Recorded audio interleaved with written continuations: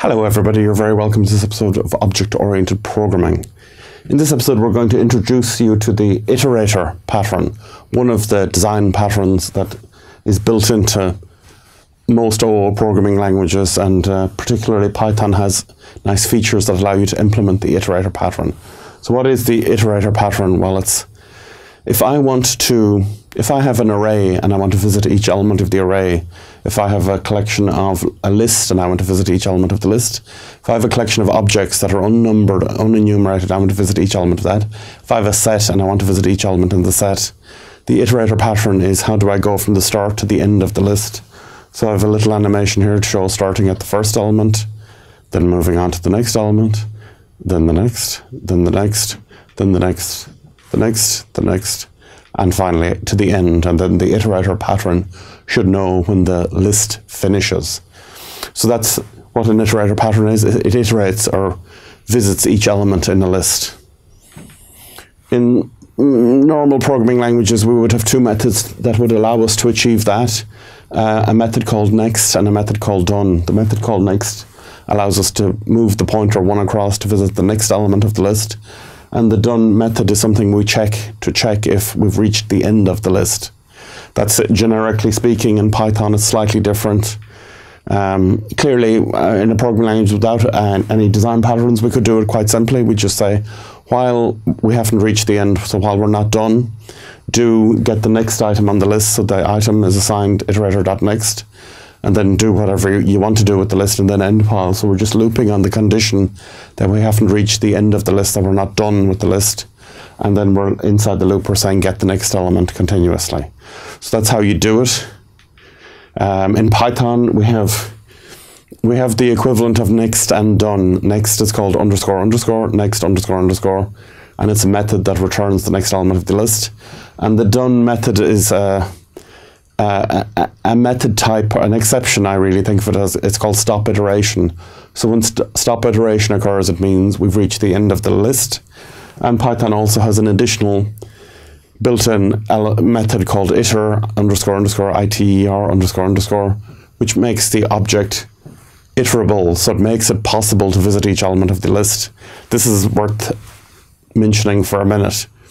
If I have a list of items, I have to make it possible for me to visit each item in the list. If it's an array, that's very easy to do. I go to the first element, second, third, fourth.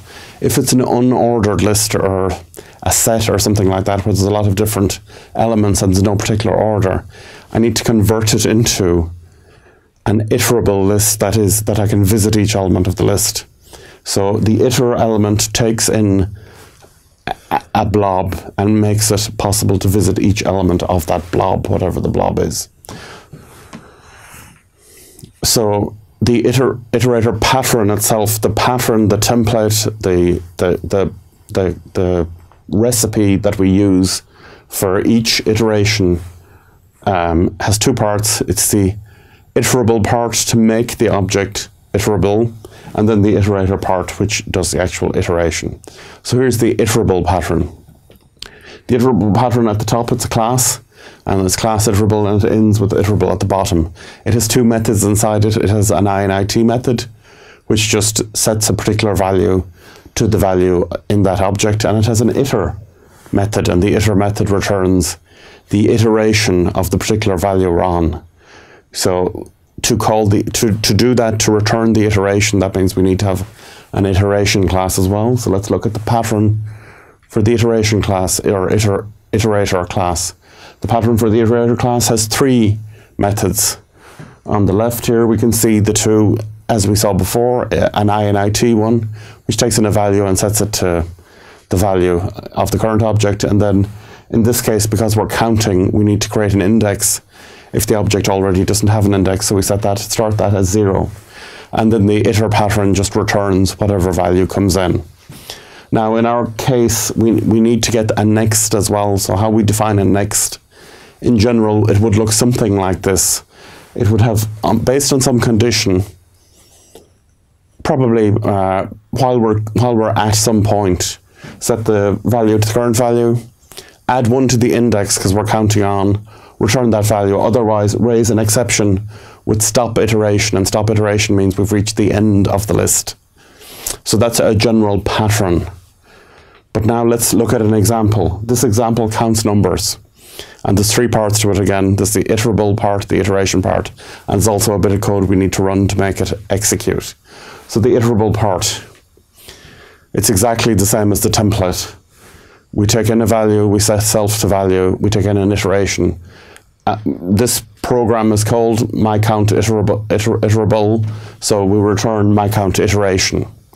And then the class myCountIteration, it's got three parts again. It's got the init, takes in a value and sets the index to 0, and the iter bit just returns self. The next bit in this case is it's a counting. So how the counting works is we've got an index that stores the current value, and we've got a variable called value, and that value is the maximum length of the count.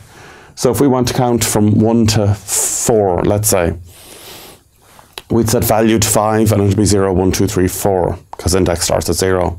In this case, index gets self, index gets added 1, then we return that value.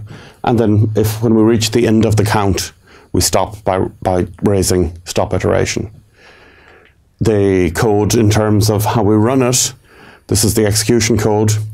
We create an instance of myCountIterable up to 5. We produce a list out of that, then we create an iter of that, and we call that first count iter. So that's the iterable version of the iteration. And then we do a loop and say, keep printing out the next value of first count iter. What does that all do? Boom, it prints 0, 1, 2, 3, 4. That's what all that code does. Now, you know and I know that if we just wrote code saying for counter in range 0 to 5, print counter, it will print 0, 1, 2, 3, 4. So that is an extremely complicated way of doing a very, very simple thing. So for counting numbers or for traversing array, these patterns are completely unnecessary. Whereas if we're doing something complicated like ordering, counting or traversing values in an object. So if we have 10 objects, I want to visit each one, iterate through each one, then using this approach is better. But for simple activities like counting 0 to 4, I think probably a for loop is grand. The difference, of course, is a for loop isn't very object-oriented, whereas the iterator pattern, because it's got its classes and inits, is very object-oriented. But for simple cases, there's absolutely no need to do this. When we're traversing complex structures, complex objects and classes, or complex data types, it makes sense to use the iterator pattern. Otherwise, just use a simple loop. Thanks very much. We'll see you on the next episode.